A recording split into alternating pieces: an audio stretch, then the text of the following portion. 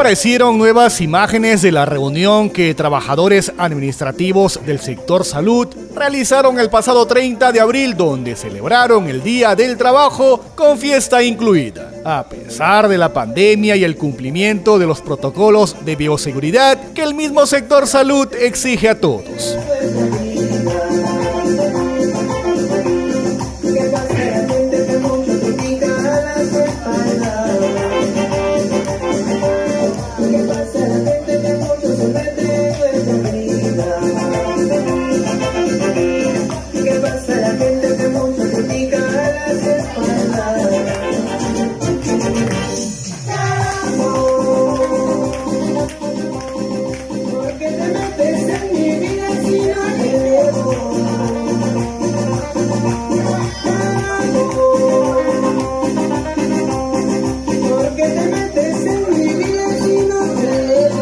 Un grupo de trabajadores del sector que no participaron en dicha reunión mostraron su malestar porque hasta el momento no existirían sanciones concretas para sus compañeros que participaron en la fiesta, donde también estuvieron presentes el director de la Oficina de Gestión y Servicios de Salud Bajo Mayo y otros funcionarios. Armando Ríos, dirigente de la FENUPSA, dijo que se trata de un hecho vergonzoso, teniendo en cuenta que son trabajadores de primera línea y que están al cuidado de la salud de la población. Bueno, en realidad es un hecho bastante lamentable para nosotros, los trabajadores.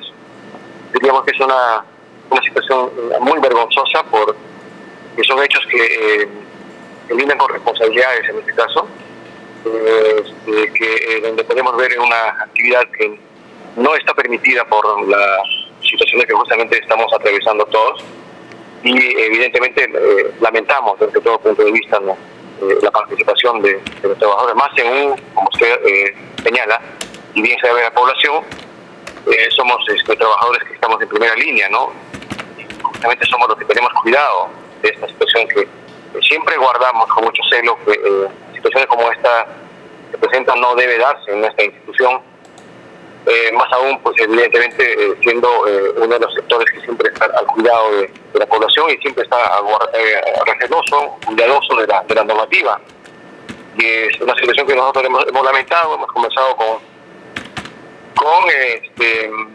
la parte de la dirección.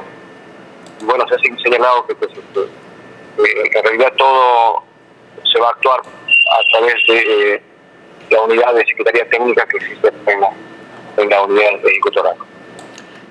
El dirigente dijo que habló con el director de la OGES San Martín y dejó en claro que no se trató de una actividad donde participaron todos los trabajadores. Sí, claro que sí. Primero para hacer hincapié de que pues no es una actividad propiamente organizada por los trabajadores.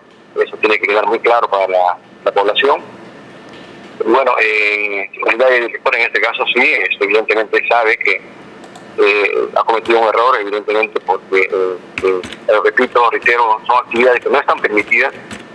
Y nosotros somos los primeros que debemos tener cuidado, porque evidentemente siempre estamos tratando que la población cumpla las reglas, y nosotros no podemos romper de ninguna manera la normativa, en este caso, puesta por el gobierno. Existen procesos administrativos que se debe cumplir para las sanciones correspondientes, dijo Armando Ríos, dirigente de los trabajadores administrativos del sector salud, quien hace unos días acaba de perder a su madre víctima de la COVID-19. Hay procedimientos administrativos que tienen que cumplirse, eso está claro, por parte de las instancias correspondientes. Es una falta de respeto, les hemos dicho nosotros, porque en el caso mío particularmente, todos saben acá que yo acabo de perder a mi madre hace poco, el día 28 de abril, y yo en realidad lamento esta situación porque para los trabajadores y para la población consideramos una falta total de respeto, y eso también tiene que ser, pues, evidentemente auscultada por los funcionarios, en este caso responsables del gobierno regional, la dirección regional, los propios funcionarios de acá de la institución.